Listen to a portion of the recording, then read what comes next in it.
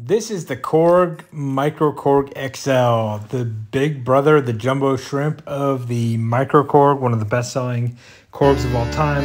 You can see I shared it with the Mini Korg from the 70s to show that a lot of the design elements and controls are kind of similar with throw switches and big knobs and little knobs in a similar way to those old throwback boards that are so great.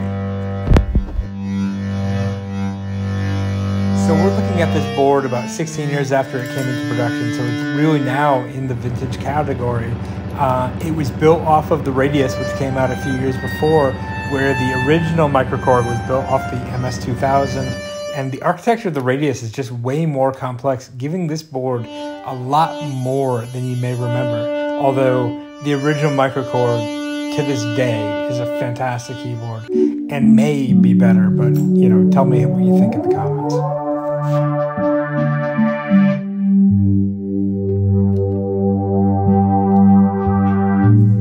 So having all the real-time controls right there, right next to the actual keyboard, you can literally use them as you're playing, and if you're good, you can really make some good sweeps and changes to the alpha and other key elements. But you do need to make sure you've got the right selected element because there's so much kind of built up into the knob controls.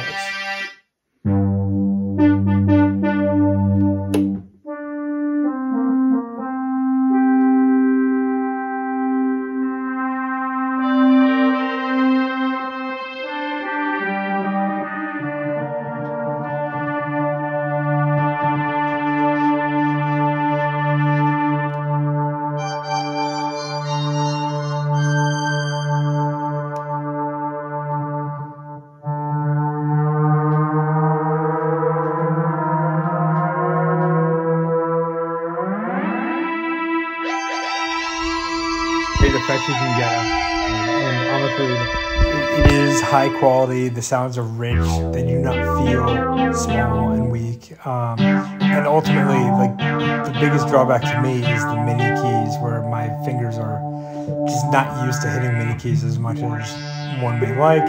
I do want to spend some time talking more about the vocoder separately, because I do think that's a lot of fun, and then we probably will go through a more exhaustive sound review of all the sounds across this entire board and how you can change them.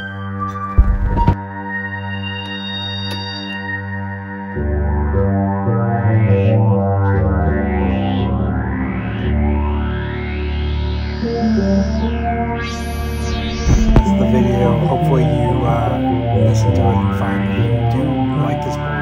I've seen this sell for literally the price of a 16-inch.